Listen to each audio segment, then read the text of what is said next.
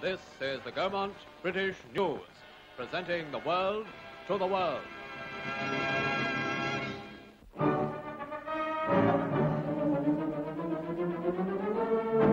Once again, the veterans of the motoring age take the road for the London to Brighton run, that annual commemoration of the passing of the men with the red flag, who until 1896 had to walk in front of every horseless carriage.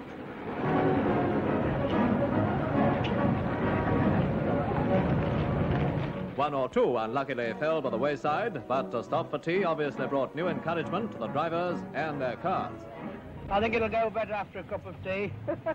Taking the hills in their stride, the brave company, 125 strong, battled to maintain the qualifying speeds.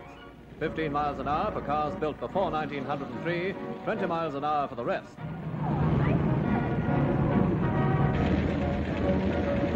And so to Brighton, and a big welcome at the end of 50 eventful miles.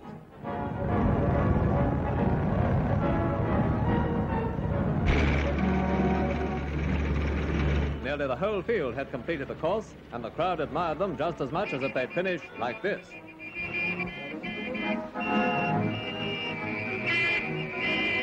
From the